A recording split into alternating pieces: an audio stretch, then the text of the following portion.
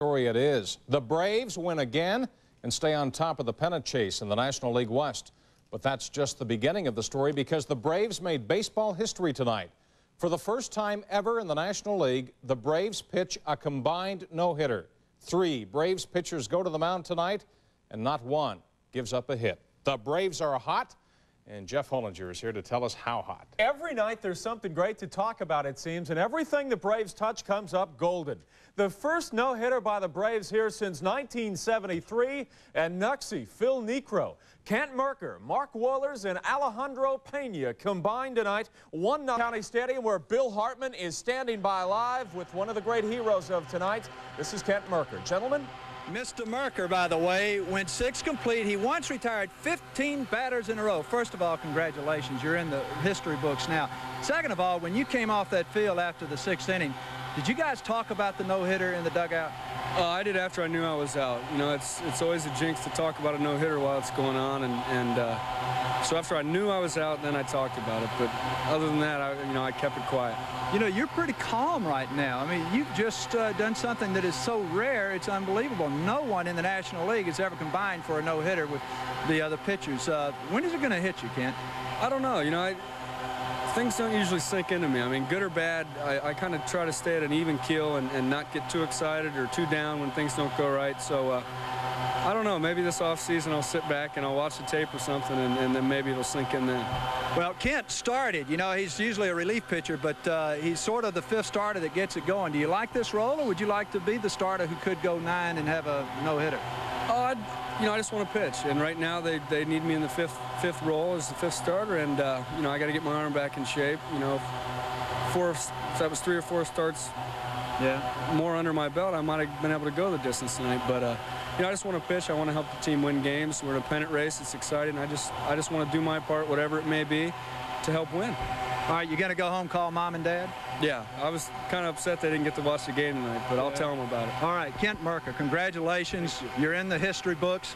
Jeff, when we come back later in sports, we'll hear from the others, Pena and Mr. Wohlers, who were part of this historic no-hit night. We're also going to hear from Kent's wife, Julie. So all of that coming up in a few minutes right here on Eyewitness News. It looks like the Braves lead is going to be a half game of the West because the Dodgers are up on Houston big. We'll have more on that coming up in a few minutes, but a night of history at the stadium, and history just seems to be the buzzword right now out there during this marvelous season. No one's complaining. Thanks, Jeff. Thanks, Julie. Can't do that much more to excite the crowds. I got it figured that there were 20,000, just over 20,000 tonight at the stadium, but tomorrow there'll probably be, wouldn't you say, around 21. Atlanta? Yeah, there'll probably be 40,000. So, we saw it. We were there. Yeah, great game. Yeah, in case you've just joined us, we told you earlier in Action News, the Atlanta Braves with the first National League combined no-hitter tonight. They beat the San Diego Padres 1-0, a 3-pitcher effort, sensational effort at that. The Braves stretched their winning streak now to 6, and they snapped the Padres' win streak at 7. A historic night at the stadium.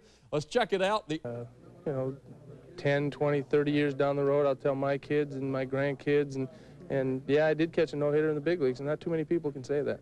We're assuming the crowd's cleared out a little bit by now. Yeah, pretty much, although I think some of them enjoyed sitting here and savoring what they saw tonight. As we mentioned earlier, Atlanta Braves history, a combined no-hitter. Here's how the scenario developed tonight. Now, I got lost the ball in the lights. Once it got up, I lost it, and I just reached for it and never touched it, but thank you for the E5.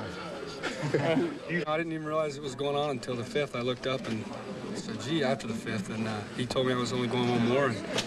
And it really didn't bother me coming out in that situation. It's what's best for the team at that point. And, in the pennant race, as close as it is, he's calling the shots, and he called the right shot tonight. We were playing the Expos in spring training, and we hit the Expos down there, and I was the guy to give up a hit to Spike Owen. But, that ran through my mind a little bit afterwards.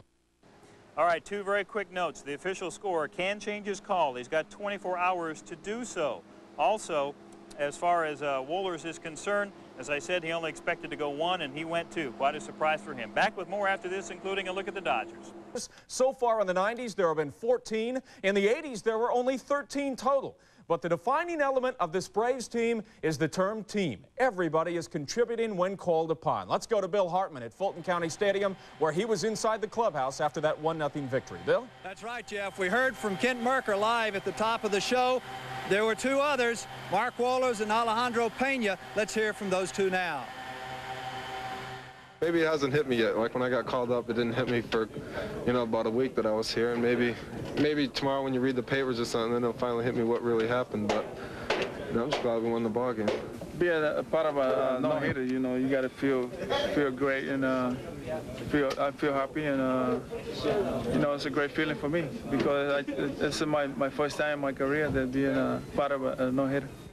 What an exciting night here at Atlanta Fulton County Stadium. Jeff, back to you. Bill Hartman live from Fulton County Stadium. Bill, nice job. Also, Kent Mercker's wife, Julie, was at the game tonight sitting behind home plate, and it was a wild evening for her as she watched. She isn't used to seeing her husband start, but she had a good feeling the entire way. And our Ken McLeod was able to talk tonight with Julie Mercker. Well, he was always a closer before, and so I really never saw daylight hours. But now that he's starting, it's nice to see a whole game, actually. Yeah, all right, again, the Braves win. 1-0 is the final. The Dodgers are up 9-1 in the 7th, so it's the same as it ever was. Half game up. Yeah, too bad the Dodgers are up. That's the only thing that could make this night better. Right. Thanks, Jeff.